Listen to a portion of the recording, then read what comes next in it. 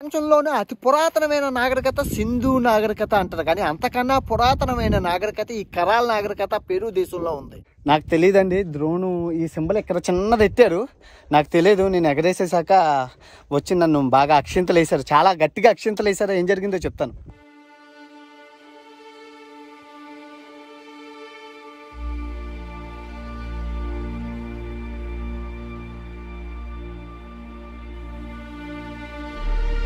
ప్రపంచంలోనే అతి పురాతనమైన పిరమిడ్స్ ఈజిప్ట్లో ఉన్నాయంటారు, కానీ అంతకన్నా పురాతనం 5000 సంవత్సరాల గల పిరమిడ్స్ ఈ కరాల్ అనే సివిలైజేషన్. నమస్తే ఫ్రెండ్స్, అందరూ ఎలా ఉన్నారు? ఈ ప్రపంచ యాత్రికుడు భారతీయ ప్రజలకు సింధు నాగరికత కన్నా పురాతనమైన కరాల్ నాగరికతని ఈరోజు పరిచయం చేస్తూ చూపించబోతున్నాడు. చరిత్ర చింతకాయ పచ్చలాగా ఉంటుంది, కానీ చెప్పేనోడు సరైనోడు అయితే దాని అమ్మ కిక్కే వేరేలా ఉంటుంది. సంస్కృతి సాంప్రదాయాలు వల్ల మానవులకి ఒడిగిందేమో తెలియదు, కానీ ఈ నాగరికతల వల్ల మానవుని జీవితం ముందుకు సాగింది, మానవుని అభివృద్ధి పురోగతి సాధించింది. ప్రపంచంలోనే అతి ప్రాచీనమైన 10 నాగరికతల గురించి మీకు చెప్తాను, మీరు వినండి. ఫస్ట్ మెసపటోనియన్ నాగరికత 6000 సంవత్సరాల క్రితంది. ఆ తర్వాత సింధు నాగరికత 4000 సంవత్సరాల క్రితంది. ఆ తర్వాత మూడో నాగరికత మన ఈజిప్షియన్ల నాగరికత 4, మయాన్ల నాగరికత 5, చైనీస్ నాగరికత 6వ నాగరికత వచ్చేసి గ్రీకుల నాగరికత 7వ నాగరికత పర్షియన్ల నాగరికత 8, రొమేనియన్ల నాగరికత 9, ఇచ్కా నాగరికత అండ్ 10 వచ్చేసి ఇంకా నాగరికత. ఈ నాగరికతల్లో కొన్ని నాగరికతల్ని మీకు చూపించడం అయితే జరిగింది. అన్నట్లు చెప్పడం మర్చిపోయాను, సమయంలో సంగీతంలాగా ఇక్కడ మమ్మీ 800 సంవత్సరాల మమ్మీని తాళ్ళతో కట్టేసి దొరికిందండి లేమా నగరంలో. అది కూడా దాని గురించి కూడా మనం చెప్పుకోబోతున్నాం. వీడియోని అయితే పూర్తిగా చూడండి. ఫస్ట్ అయితే ఒక లైక్ కొట్టండి. మార్నింగ్ ఆర్డర్ అయింది, రాత్రి వీడియో ఎడిటింగ్ చేసేసి పడుకునేసరికి చాలా లేట్ అయిపోయింది. పొద్దున్నే టూర్ ఉంది, సో ఈ బ్రష్ చేయలేదు, స్నానం చేయలేదు, అలా లేచాను. కారు వస్తే ఎక్కిపోయి వెళ్ళిపోయి కారులో పడుకుని పోయి అక్కడికి వెళ్ళి మనం ఎక్స్ప్లోర్ చేయబోతున్నాం. చాలా చాలా ఇంట్రెస్టింగ్గా ఉండబోతుంది, ఎందుకంటే 5000 సంవత్సరాల క్రితం చరిత్ర అనమాట. ఎర్లీ మార్నింగ్ అవడం వల్ల పూర్తిగా మంచు అండి. ఎర్లీ మార్నింగ్ లేచి బయలుదేరాం కదా, అంటే ఆ ఏరియా అంతా మంచుగా ఉంది, మొత్తం మంచుతో కప్పబడిపోయి ఉంది, పొగ మంచు అనమాట. దారి ఏం కనబడలేదు మాకు చాలా దూరం వరకు. తర్వాత కూడా అలాగే ఉంది క్లైమేట్. అదిని యాక్చువల్గా నా దగ్గర డబ్బులు లేవు, మొత్తం ఉన్న చిల్లరంతా రాత్రి తీసేసి కొనేసాను. రూపాయి అంటే చిల్లర ఉంటుంది కదా మొత్తం, అంటే ఏటీఎం దొరికితే డబ్బులు విత్డ్రా చేసుకుందాను, కొంత తెస్తాను కదా, దాచేస్తారని పోతాయని. సో ఇంకా లేవు. సో టూర్ ఆపరేటర్కి అన్నాను, బాబు నాకు ఆకలేస్తుంది, డబ్బులు లేవు నా దగ్గర, ఏటీఎంలు కూడా దగ్గర లేవంటే ఒక బన్నం ఒక కాఫీ కొనేసి ఇచ్చాడు. అది రుణపడి ఉండాలి. లంచ్ మళ్ళీ ఇంక్లూడెడ్. లంచ్ మనం ఏం కొనుక్కో, బ్రేక్ఫాస్ట్ మటుకు మనం కొనుక్కోవాలన్నాడు. నా దగ్గర లేవు, వాళ్ళందరూ రెస్టారెంట్లో తింటున్నారు, నేను మటుకు కాఫీ బన్నతో సరిపెట్టుకుంటున్నాను. లంచ్ ఫ్రీయే కాబట్టి గట్టి కొట్టేయచ్చు, వదలకూడదు. ఇప్పుడు మీరు చూస్తున్న నది పేరు సూపే అండి. యాక్చువల్గా ఇప్పుడు వర్షం లేదు కాబట్టి ఇంకా రాలేదు, లేదంటే చాలా ఎక్కువ వస్తుంది. సూపే నది వచ్చేసామండి. 5000 సంవత్సరాల క్రితం పురాతనమైన కరాల్ నాగరికతకి. సో సూపే నదిని దాటుకుంటూ మనం వచ్చాము. చూశారు కదా మీరు, చుట్టూ మొత్తం ఎడారే, మొత్తం ఎడారి దెబ్బలు మనకు కనబడుతున్నాయి, కానీ మంచు కొండలు ఉన్నాయి. నాకేంటో అర్థం అవ్వట్లేదు. కొండలు, మేఘాలు అండ్ ఎడారి, నదులు. సో నాగరికత పుట్టిందని అనడానికి మనకి ఇవి చాలు అనమాట. సో లోపలికి వెళ్ళి మిగతా వింతలు, విశేషాలు, విడ్డూరాలు అన్నీ తెలుసుకుందాం. ఓకే, అన్ని భాషల్లోనే మనకి వెల్కమ్ చెప్పారు. అంటే మన భాష లేదు అని అనకూడదు, ఎందుకంటే మనకి మన భాష అంటూ లేదు కదా, భారతీయులకి భాష లేదు, మీకు తెలుసో లేదో. నేషనల్ లాంగ్వేజ్ మనకు లేదు. మనకి అఫీషియల్ లాంగ్వేజ్ వచ్చేసి హిందీ, ఇంగ్లీష్, తర్వాత మిగతా భాషలు ఉన్నాయి, బెంగాలీ, తెలుగు, ఉర్దూ, తర్వాత గుజరాతీ ఇవన్నీ. So official language, national language అంటూ మనకి లేదు కాబట్టి మనకి ఇంగ్లీషే, కాబట్టి ఇంగ్లీష్ రాసేసారు మనకి బ్రిటిషర్స్ వల్ల. సో మనం చూసుకుంటే ఆయన ఎక్స్ప్లెయిన్ చేస్తున్నాడు అన్నీ. సో మనం ఆయన మిస్ అవుతున్నాం. ఇదిగోండి మొత్తం అంతా చరిత్ర అంతా అక్కడ అలా ఉంది. సో మీరు చూసుకుంటే ఇది 27 సంవత్సరాల క్రితం కిందట కనిపెట్టిన చరిత్ర. అంటే అంతవరకు ఇది మానవుల కంట కనబడలేదు, మనకి తెలియలేదు ఈ కరాల్ సంస్కృతి ఉంది 5000 సంవత్సరాల క్రితం దాన్ని. సో ఇప్పుడు మీరు చూసుకుంటే అసలు అమెరికా అంటే ఏంటో మీకు తెలుసు కదా. North America, central America, south America, దక్షిణ అమెరికా, ఉత్తర అమెరికా, మధ్య అమెరికాని కలిపి అమెరికా అనే పదం ఉంటుంది. సో ఈ అమెరికాలోనే సివిలైజేషన్ పుట్టింది ఈ ప్రాంతంలోని, ఉద్భవించింది ఈ ప్రాంతంలోని. సో ఈ ప్రాంతం నుంచి మొత్తం సెంట్రల్కి కానీ, నార్త్కి కానీ, సౌత్కి కానీ సివిలైజేషన్ అయితే నడిచింది అని అంటారు. సో అమెరికన్స్ ఎవరైతే ఉన్నారో, మీరు వింటున్న అమెరికాకి వెళ్ళిన ప్రజలు ఎవరైతే ఉన్నారో వాళ్ళు ఎక్కడి నుంచే వెళ్ళారు. సో మీరు చూసుకుంటే 27 సంవత్సరాల క్రితం. సో చరిత్ర అంతా ఉంది. సో వీళ్ళు ఎలాగా, ఏంటి, ఎప్పుడు, ఎందుకు, ఏమిటి, ఎలా అని మొత్తం వీళ్ళు వాడిన సామాన్ల దగ్గర నుంచి అన్ని ఇదిగోండి అక్కడ ఉన్న ప్రజలు మీరు చూసుకోవచ్చు ఎలా ఉన్నారా అనేది. American and few పెరూవియన్స్.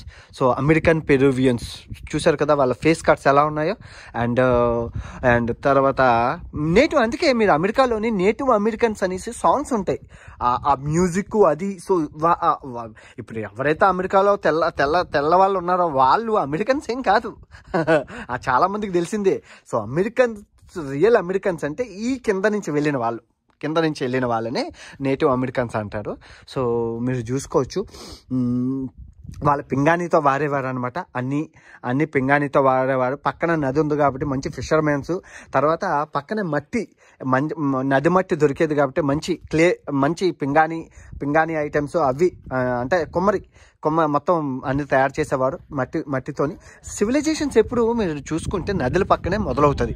A civilisation చూసుకున్నా నదుల పక్కనే మొదలవుతుంది. మీరు చూసుకోవచ్చు మొత్తం ఇదంతా చాలా పిరమిడ్స్ ఉన్నాయి వీళ్ళు పిరమిడ్ చేసేవారు. కాకపోతే ఈజిప్షియన్స్ ఈజిప్ట్ నాగరికతకి ఈ నాగరికతకి చిన్న సిమిలారిటీస్ ఉంటాయి, చిన్నవి. కాకపోతే రెండు ఒకే ఏజ్, ఒకే సంవత్సరం అనమాట. మమ్మీలు కూడా చేసేవారు. మీరు చూసుకోవచ్చు మమ్మీస్ కూడా ఉండేవి అనమాట. ఇదిగోండి మమ్మీలు కూడా ఉన్నాయి. కరాల్ సంస్కృతి 5000 యానోస్ అంటే సంవత్సరాలు, 5000 ఇయర్స్ అనమాట. యాన్యోస్ కొంత యానోస్ థియనస్ అంటే నీకు ఎన్ని సంవత్సరాలు అబ్బాయి అని అడుగుతారు నన్ను.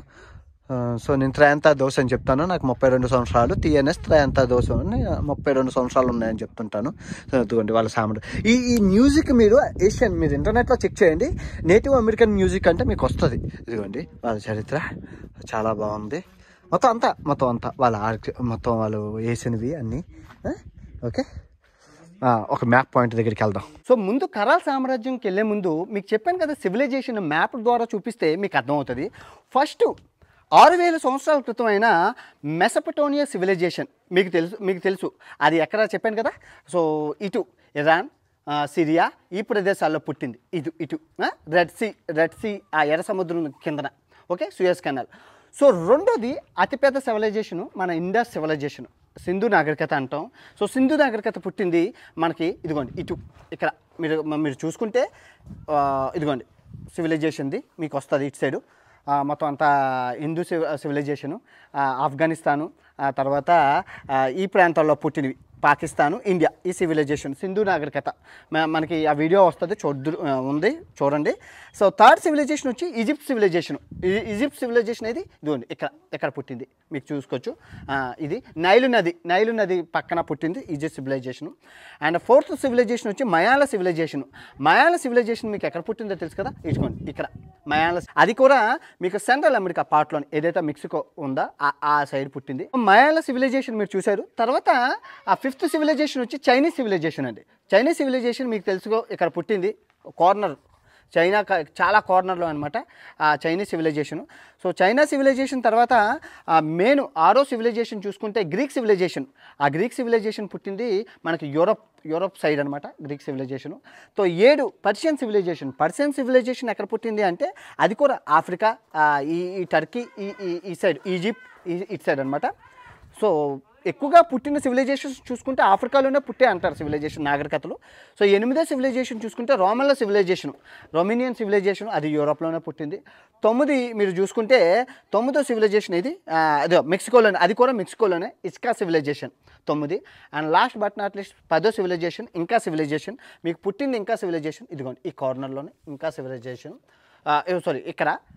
సో ఇంకా సివిలైజేషన్ అసలు ఈ అన్ని సివిలైజేషన్ కన్నా మెసపటోనియా సివిలైజేషన్తో ఈక్వల్గా పుట్టిన సివిలైజేషనే ఈ కరాల్ సివిలైజేషన్ అండి. అది పుట్టింది ఇదిగోండి సేమ్ ఏదైతే ఇంకా సివిలైజేషన్ పుట్టిందో ఆ సరౌండింగ్స్లోనే పుట్టింది అంటారు ఈ పెరు దేశంలోనే. సో వీడియోని పూర్తిగా ఎంజాయ్ చేయండి, చాలా చాలా బాగుంటుంది. ఓకే, సో మీరు ఇక్కడ చూసుకుంటే మ్యాప్తో పాటు కరాల్ సామ్రాజ్యం ఎలా విస్తరించింది, మొత్తం నది ఎక్కడుంది, వ్యవసాయ క్షేత్రాలు ఎక్కడున్నాయి, కొండలు ఎక్కడున్నాయి, సముద్రం ఎక్కడుంది. ఈ కరాల్కి 30 కిలోమీటర్ల దూరంలో సముద్రం ఉంది. సో వీళ్ళు ఏం చేసేవారంటే వీళ్ళకి కూడా సముద్రం, నది ఉన్నా కూడా సముద్రం చేపలు వేరు, వాటి ఉపయోగాలు వేరు, ఉప్పు అవి తెచ్చుకునేవారు. సో మట్టిని బాగా ఫిల్టర్ చేసేసి దాన్ని వాడుకునేవారు. మొత్తం ఒక నాగరికత అంటే అండి అన్నీ ఉంటాయండి, అన్ని రకాలు. ఇదిగోండి చెట్లు, ఇక్కడ పండించిన చెట్లు చూసుకుంటే సూపులకు కానీ మొత్తం అన్ని మొక్కజొన్నలు కానీ పువ్వులు కానీ అన్నీ వాడుకునేవారు, ఏవి వదిలేవారు కాదు. నేచర్ని అయితే కంప్లీట్గా వాడుకునేదే నాగరికత. ఎవరైతే అలా వాడుకుంటారో ఆ నాగరికతలన్నీ విరాజిల్లే, బాగా చూసుకోవచ్చు మీరు. సో చేపలు సముద్రం దగ్గర నుంచి తెచ్చుకొని అవి ఎండబెట్టి ఉప్పు తయారు చేసి యూజ్ చేసుకునేవారు. నది ఎండిపోయేప్పుడు ఎండాకాలంలోని ఈ సిస్టమ్ను వాడేవాడు. అదిగోండి అప్పుడు దొరికిన చేపలు అనమాట. సో అక్కడ ఉన్నాయి చూసారా, ఇదిగోండి ఇది మంట పెట్టుకోవడం కోసం దేవుడు, ఇదిగోండి సిస్టమ్ అంటే ఇలాగ ఉంటుంది అనమాట, మీరు చూసుకోవచ్చు. దేవుడు సిస్టమ్. తర్వాత కాటన్, ఏదో ఒళ్ళు కాటన్ కూర, ప్యూర్ కాటన్, పత్తి పండించుకునేవారు, పత్తితో తయారు చేసుకునేవారు. సో దొరికిన అవశేషాలు చూసుకుని దాన్ని బట్టి వీళ్ళు పత్తి పండించేవారని తెలిసిందనమాట. అదిగోండి అంటే పురావస్తు శాఖ వాళ్ళకి దొరుకుతాయి కదా తవ్వకాల్లోని, అదిగోండి పత్తి, అవి మొక్కలు, పత్తి మొక్కలు, మొత్తం అంతా నాగరికతలు నిజంగా గ్రేట్ అని చెప్పాలి. ఇదిగోండి ఆవకాడో, పంప్కిన్ సీడ్స్, బంగాళదుంపలు, అన్ని రకాల దుంపలు, అన్నీ వీళ్ళు ఏం తినేవారు అని చూసుకుంటే అన్ని రకాలు ఉన్నాయి. పిరమిడ్స్ కూడా ఉన్నాయి, చూసుకోవచ్చు వాళ్ళు అలా ఉండేవారు. అదిగోండి. సో ఇంకో విషయం ఏంటంటే వీళ్ళు ఏ దేవుళ్ళు పూజించేవారు. ఇప్పుడు ఇంకా ప్రజలంటే సూర్యుడు, చంద్రుడు, తర్వాత పచ్చమామ, విరకోచ ఉన్నారు. సో మన దేవుళ్ళకి సిమిలర్గా ఉంటారంటారు. మరి వీళ్ళు కరాల్ ప్రజలు పూజించేది చంద్రుడు, సూర్యుడు, అంతే. చంద్రుడు, సూర్యుడు, సముద్రం పూజించేవాడంట. అదిగోండి మీరు చూసుకోవచ్చు. అంటే ఆయన అన్నీ చెప్తున్నాడు, నేను దాన్ని మీకు చెప్తున్నాను. స్టోన్స్ చాలా చాలా చాలా డిఫరెంట్ అయిన ఉన్నాయి. ఇంకా వెళ్ళలేదు, ఇది జస్ట్ స్టార్టింగేనండి. లోపలికి వెళ్ళేది మనం ఉందన్నమాట. టికెట్ తీసుకొని లోపలికి వెళ్తే మిగతాదంతా అక్కడ చూపిస్తారు. మేబీ వీడియో పెద్దది అవ్వచ్చు. దయచేసి పెద్ద మనసు చేసుకొని చూస్తారని ఆశిస్తున్నాను. ఎందుకంటే ఎంత కష్టపడి తీసింది మీకోసమే కాబట్టి ప్లీజ్ పూర్తిగా చూస్తారని ఆశిస్తున్నాను. సో ఇక్కడ రూల్ ఏంటంటే అక్కడ గవర్నమెంట్ యునెస్కో అండి, ఇది యునెస్కో సైట్ కాబట్టి ప్రైవేట్గా ఒక గైడ్స్ ఉంటారనమాట అక్కడ. సో మాకు వచ్చిన టూర్ గైడ్ ఏంటంటే అలౌడ్ మాట్లాడకూడదు అంటే ఏమైనా చెప్పచ్చు కానీ లోకల్ టూర్ గైడ్ అయితే ఉండాలి. సో వాళ్ళకి మనం పే చేసుకొని వాళ్ళతో పాటు మనం వెళ్ళాలి. సో వాళ్ళు ఏం చెప్తారనమాట. What plants? I'm pretty sure you can eat it, but I mean, these are called achupaya. Achupaya. Yes, they grow without roots. Oh, without roots? Air plants, yes. Okay. Yeah, roots లేకుండా, వేర్లు లేకుండా పెరిగే అచ్చుకుపాయ అనే చెట్టు అండి. ఇదిగోండి. So they eat right this one? No, we don't eat it. They are not eating, right? No. Okay. Just for decoration. Decoration. Okay. That we're gonna be walking around. Remember that the pyramids in my country, they are flat on the top and they are solid. They do not have secret galleries. Okay. And the priest used to manage from the top. యాక్చువల్గా ఆ guide ఎవరైతే ఉన్నారో ఆమె అలా దిష్టి బొమ్మలో నించోనే ఉంది. ఈయన ఎక్స్ప్లెయిన్ చేస్తున్నారు. ఎందుకంటే తనకు తెలిసిందే తనకు తెలుసు, తనకు ఇంగ్లీష్ రాదు, తనకి ఇంగ్లీష్ వచ్చు. సో మన గైడే ఎక్స్ప్లెయిన్ చేస్తున్నారు. డబ్బులు ఇచ్చి, అంటే జస్ట్ ఏదో డబ్బులు ఇచ్చింది ఆమె, మేము ఉన్నాము అని ఉనికి చాటుకోవడానికి కోసం. ఎనీవే చాలా చాలా బాగుంది, సైట్ అంతా చాలా బాగుంది. అండ్ మొత్తం అంతా ఇల్లులు, కాలువలు, మొత్తం మీకు తెలిసిందే. సేమ్ నాగరికత మీరు చూసుకుంటే మన హరప్పా నాగరికత, సింధు నాగరికత గురించి నేను గుజరాత్, రాజస్థాన్ వెళ్ళేటప్పుడు అప్పుడు మేము చేసామన్నమాట. మీరు ఒకసారి చూసుకోండి. బాబిలోనియా, చైనా, ఈజిప్ట్ నాగరికతల కన్నా గొప్ప నాగరికత సింధు నాగరికత. హాయ్ ఫ్రెండ్స్, మనం ఈరోజు హరప్పా నాగరికత, సింధు నాగరికత గురించి తెలుసుకుంటూ చూడబోతున్నాం. ఓకే, రాన్ ఆఫ్ కచ్ సరిహద్దుల్లో హరప్పా నాగరికత గురించి ఒక వీడియో చేశాను, ఒకసారి మళ్ళీ చూడండి. చాలా కష్టపడి చేశాను. రియల్గా వెళ్ళి చూపించిన నాగరికతను ఎవరు చూడలేదు. 20,000 మంది కూడా ఆ వీడియోని ఎవరు ముట్టుకోలేదు. అదేంటో అది రియల్గా చూపించింది వాటికి. సో కొంచెం చూడండి ఆ వీడియోని, బాగుంది. సో ఇప్పుడు మీరు చూస్తున్నారు కదా, ఇదంతా కరాల్ సామ్రాజ్యం అండి. సో పిరమిడ్స్, ప్రజలు నివసించేవారు, అన్నీ చూశారు. ఓకే, అంతా బాగుంది. బ్రదర్ మరి వాళ్ళు ఎంటర్టైన్మెంట్ కోసం నిర్మించిందే ఈ థియేటర్, పెద్ద థియేటర్ అనమాట. ఆల్మోస్ట్ అందరూ కూర్చోవచ్చు, అందరూ నించొని చూడవచ్చు. మరి ఫ్రీ, మరి థియేటర్ అనగానే ఎంట్రన్స్ డబ్బులు ఉంటాయి. ఇదిగోండి మీరు ఇక్కడ చూస్తున్నారు కదా, ఇది టికెట్ కౌంటర్ అనమాట. సో మీరు చూసుకుంటే అదంతా టికెట్ కౌంటరు. సో మరి ఎలాంటి డబ్బులు లేవు కదా ఆ టైంలో. అంటే మీరు వస్తు మార్పిడి పద్ధతి గురించి చదువుకున్నారు కదండి చిన్నప్పుడు, వస్తు మార్పిడి పద్ధతి. సో ఆ వస్తు మార్పిడి పద్ధతి నీ దగ్గర ఏదైనా చికెనో, కూర, చేపలో, వెజిటేబుల్స్ ఏదో ఒకటి ఇచ్చి ఆ లోపలికి వెళ్ళి ఆ ఎంటర్టైన్మెంట్ని చూసేవారు అనమాట. దాన్నే వస్తు మార్పిడి పద్ధతి. మనం ఇప్పుడు అంటే డబ్బులు, కరెన్సీ ఉన్నాయి, కానీ ఆ కాలంలో డబ్బులు లేవు కాబట్టి వస్తు మార్పిడి. ఉల్లిపాయ ఇచ్చి కొబ్బరికాయ కొనుక్కోవడం, కొబ్బరికాయ ఇచ్చి మేకను కొనుక్కోవడం, మేకనిచ్చి కోడిని కొనుక్కోవడం, కోడినిచ్చి చేపను కొనుక్కోవడం, అలా అనమాట. సో చేపలు ఇచ్చి అమ్మాయిని కొనుక్కోవడం, అలానా ఇచ్చి పుచ్చుకునే పద్ధతి వస్తు మార్పిడి పద్ధతి. బాగుంది కదా పద్ధతి. సో వస్తు మార్పిడి పద్ధతిని ఇంగ్లీష్లో ఏమంటారో కింద కామెంట్ చేయాలి. ఇల్లులు మీరు చూసుకుంటే ఇదిగోండి ఇల్లులు. సో ప్రధాన ఇల్లులు, వంట చేసుకునే ప్లేసు, ఇల్లు ప్రధాన, అంటే ఉమ్మడి ఫ్యామిలీలు ఉండేవారు కాబట్టి పెద్ద ఇల్లులు అనమాట. సో వీళ్ళకి పూజ గది కూడా ఉంది. ఇది పూజ గది. ఇప్పుడు మీరు ఏదైతే చూస్తున్నారో ఇది పూజ గది. సో ఈ పిరమిడ్స్ ఎందుకు సార్ మరి అంతంత పెద్ద పిరమిడ్లు ఎందుకంటే కట్టేస్తారు అంటే సింపుల్ అండి. ఆ పిరమిడ్స్ అనేవి కట్టడానికి అవి దేనికి పని చేయవైనా చెప్పాలి. ఎందుకంటే మనం ఆ పిరమిడ్ లోపలికి వెళ్ళడం అవ్వదు, ఉండవు. కాకపోతే అవి కట్టినవి ఏంటంటే ఒక రచ్చబండ కార్యక్రమం లాగా అడ్మినిస్ట్రేషన్ చేయడానికి, ఈ ప్రజల్ని సామ్రాజ్యం చేయడానికి ఆ పిరమిడ్ పైన కూర్చొని మొత్తం అందరూ మాట్లాడేవారు. సో కింద ఉన్న ప్రజలందరికీ కనబడేది. సో అడ్మినిస్ట్రేషన్ అంటే ఒక పంచాయతీ లాగా అది ఉపయోగపడేది అనమాట. మా పలానా పిరమిడ్ దగ్గరికి వచ్చేయండి, ఈరోజు దండోరా ఉంది, ఈరోజు మన గ్రామ పంచాయతీ ఉందనగానే అందరూ వచ్చేసేవారు అనమాట. ఆ విధంగా చూసుకోవచ్చు. మొత్తం అదంతా సేమ్ నేను ఇప్పుడు చెప్పింది అక్కడ మ్యాటర్ ఉంది అనమాట. సో అది మ్యాటర్, ఈ పిరమిడ్ల కథ. స్టోన్స్ అయితే బాగున్నాయి, మీరు నోటీస్ చేసుకుంటే వీళ్ళ కట్టడం మంచి స్ట్రాంగ్గా ఉంది. ఎందుకంటే 5000 సంవత్సరాలకి ఇంకా చెక్కు చెదరలేదంటే గోడ ఏం సిమెంట్ వాడారో మీరు ఒకసారి నోటీస్ చేసుకోవచ్చు. ఎందుకంటే 5 years 5000 సంవత్సరాల క్రితం కట్టడం ఒకసారి నిజంగా మనం అప్రిషియేట్ చేయాలి. అలా నైపుణ్యానికి నిజంగా గ్రేట్ అనే చెప్పాలి. చూసుకోవచ్చు మీరు రాళ్ళు ఎలా ఉన్నాయి అంటే ఆ కట్టడంలో నుంచి ఊడిపోయిన రాళ్ళు. ఇక్కడ మీకు ఇంకో ఏంటంటే వర్షం పడదనమాట. సో వర్షపాతం లేని ప్రాంతం కాబట్టి మట్టిని వీళ్ళు వాడి ఆ రాళ్ళకి మధ్యన పెట్టడం వల్ల స్లోగా అంతరించిపోతున్నది మీరు చూసుకోవచ్చు అక్కడ. అదిగోండి అలా స్లోగా వర్షం గాలికి గట్ట కుజించుకుపోతున్నాయి ఈ సైట్స్ అంతా. కానీ ఎనీవే చాలా బాగుంది ఈ ఏరియాని, చాలా బాగుంది. సో చూడండి మన పిరమిడ్స్ ఎంట్రన్స్ ప్లేస్ అనమాట. ఇది కంప్లీట్గా ఎంట్రన్స్ ప్లేస్. ఇది పిరమిడ్స్కి ఎంట్రన్స్ మీరు చూసుకుంటే అండి చుట్టూ పిరమిడ్స్ ఉన్నాయి. సో సామ్రాజ్యాలు ఉన్నాయి. సో వీళ్ళకి టైం ఎలాగా అని మనం చేసుకుంటే సేమ్ సోలార్ పద్ధతి అండి. ఇదిగోండి ఇది సెంటర్లో ఉందన్నమాట. సో అందరూ వచ్చి టైం చూసుకొని వెళ్ళేవారు. సో ఏ టైంలో పంటలు నాటాలి, ఏ టైంలో మొత్తం ఊడ్చాలి, మొత్తం అంతా అనమాట. మీరు చూసుకోవచ్చు సామ్రాజ్యం. మీరు చూసుకోవచ్చు, నిజం చెప్తున్నానండి, చరిత్ర నిజంగా ఎవరికి ఇష్టం ఉండదండి. 5000 సంవత్సరాల క్రితం పురాతనమైన ఆర్కియాలజీ సైట్ అయినా ఎవ్వరూ లేరు. లింగలింగం అంటూ మేము నలుగురు, తర్వాత ఇంకో నలుగురు, అంతే 8 మంది మొత్తం పెరుగు దిగి. కానీ మిగతా చుట్టి చాలా చెత్త ఏరియాలకి చూడండి జెండాల తండాలుగా వెళ్ళిపోతారు. అందుకే జనానికి యూట్యూబ్లో కూడా వీడియోలు చూసుకుంటే సోది వీడియోలు లక్షల్లో చూస్తుంటారు. ఆడికి కరియాపాకు తిన్నారు, కొబ్బరి మంట నాకారు అంటే లక్షల్లో వ్యూస్, 2 million 3 million. ట్రావెలింగ్ వీడియోస్కి మీరు చూసుకుంటే జస్ట్ 80,000 మంది కూడా అటెండెన్స్ ఉండదు. ఇదే కారణం అని చెప్పాలి. Okay sir, just okay.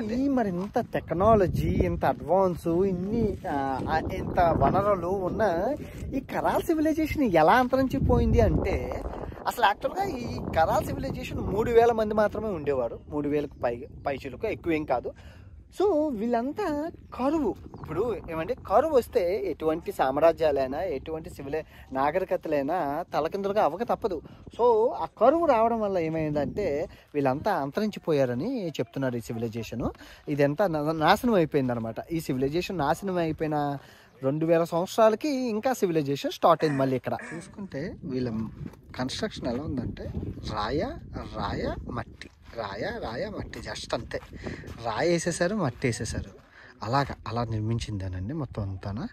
చిన్న రాయలు, పెద్ద రాయలు చూస్తున్నారు కదండి. ఇది చాలా పెద్ద పిరమిడ్ అనమాట. ఇక్కడ ఉన్న వాటిలన్నింటిలో పెద్ద పిరమిడ్.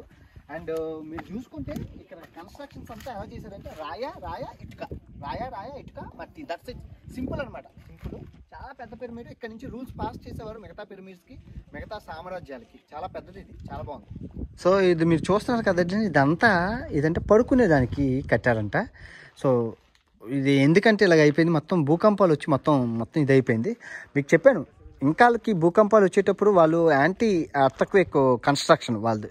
మీకు రాయికి లాకింగ్ సిస్టమ్. కానీ వీళ్ళు జస్ట్ ఇసుకతోనే కదా, ఇసుక రాయ అలా బిల్డ్ చేసింది కదా. మీరు నోటీస్ చేసుకోవచ్చు. తాళ్ళు, ఇసుకలు, అదిగోండి అప్పుడు వాడిన తాళ్ళు, ఆ రోజుల్లో పడుకునే ఇంటి సామాగ్రి అలాగే ఉంచేశారనమాట. కర్రలు, చెక్కలు వాడడం వల్ల. సో ఇది అలాగా అయిపోయింది, భూకంపాలు వచ్చి పాడైపోయిందని అంటున్నారు. కొన్ని మ్యూజియంలోని అప్పుడు విత్తనాలు, మొక్కజొన్నలు చూడండి, మొక్కజొన్నల కొంకులు చిన్నవి ఉన్నాయి. అప్పుడు దొరికినవి అన్ని, కొన్ని మ్యూజియం భద్రపరిచారు. దొరికినవన్నీ జాగ్రత్తగా. వాళ్ళ చెప్పులు, బొమ్మలు, అప్పుడు దొరికిన బొమ్మలు, వాళ్ళు గీసిన బొమ్మలు, అండ్ రాయిలు ఆ టైంలోని ప్రతిదీ ఇదే కదా భావితరాలకి. అదిగోండి వాళ్ళు వాడిన రాళ్ళుని ఇలా కట్టి వాడేవారు. సో ఇది అవ్వకుండా. సో కుంకాలు గట్ట వాళ్ళు పెయింటింగ్స్ వాడే ఇది. ఓకే, అప్పుడు దొరికిన పెద్ద రాయి. సో అయిపోయిందండి, బాయ్ చెప్పేస్తున్నారు. సో వెళ్ళిపోతాం, ఇంకో ప్లేస్కి వెళ్దాం. ఓకే, ఈ ప్లేస్కి అయితే ఉంటాను, చిత్తగించవలను. బాయ్.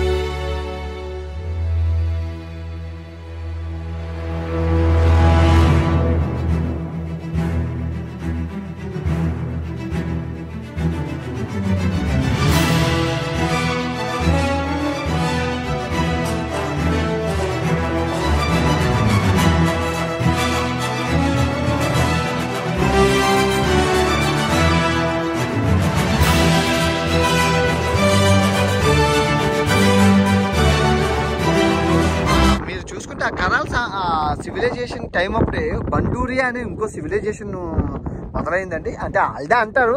సో ఇక్కడ ఒక పిరమిడ్ ఉందన్నమాట, ఎవరూ లేరు, చూసుకోవచ్చు. మేము ఒక్కలే ఉన్నాం మొత్తం ఈ ఆర్కియాలజీ సైట్.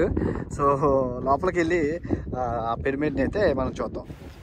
చరిత్ర వీడియోస్, నాగరికత వీడియోస్ ఎవరు చూడరండి.